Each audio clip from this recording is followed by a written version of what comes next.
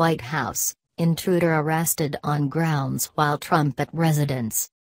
A man carrying a backpack was arrested after breaching the White House outer perimeter fence on Friday night, the U.S. Secret Service has said.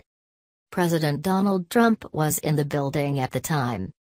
The intruder was arrested on the South grounds without incident and no hazardous materials were found in the backpack, the Secret Service said. Mr. Trump and Homeland Security Secretary John Kelly were briefed on the incident. Court documents identified the suspect as California resident Jonathan Tran, 26. Speaking to reporters about the incident, Mr. Trump praised the Secret Service for doing a fantastic job and called the intruder a troubled person. The Secret Service said agents searched the grounds and found nothing of concern to security operations. Intruders have broken into the grounds of the White House before by scaling the perimeter fence. They are usually handed over to local police.